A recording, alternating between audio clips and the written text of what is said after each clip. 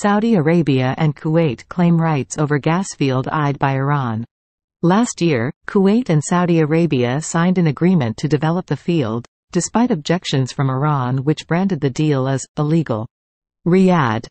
Saudi Arabia has said it enjoys full rights, along with Kuwait, to a disputed gas field in the resource-rich Gulf, pushing back against claims by Iran, state media reported late Tuesday.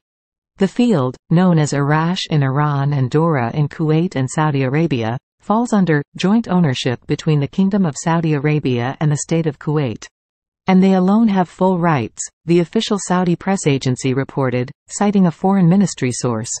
The Saudi statement appeared one day after Kuwait re-invited Iran to participate in talks on their sea borders. The dispute over the field, whose recoverable reserves are estimated at some 220 billion cubic meters, 7 trillion cubic feet, dates back to the 1960s, when Iran and Kuwait awarded overlapping offshore concessions. Last year, Kuwait and Saudi Arabia signed an agreement to develop the field, despite objections from Iran which branded the deal as illegal.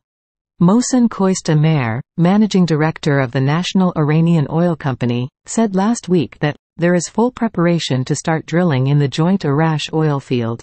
Considerable resources have been allocated to the board of directors of the National Iranian Oil Company for the implementation of the development plan for this field, he said in remarks carried by Iranian state media.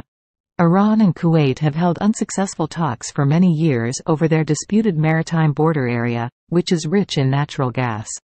Saudi Arabia is also a part of the dispute since it shares with Kuwait maritime gas and oil resources in the area.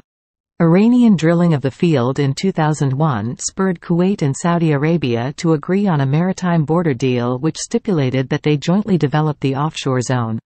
In March, Saudi Arabia and Iran announced a surprise Chinese-brokered rapprochement deal, agreeing to restore ties after a 7-year rift, raising hopes for reduced tensions between the Middle East heavyweights.